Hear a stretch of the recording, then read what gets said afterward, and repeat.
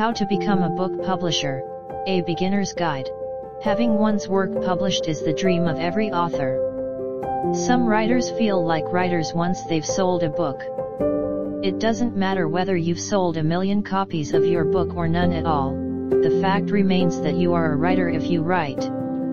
How to become a book publisher? A little luck is all that stands between published authors and those who dream of becoming one.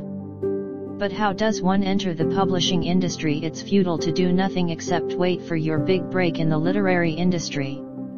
You need to steer your publishing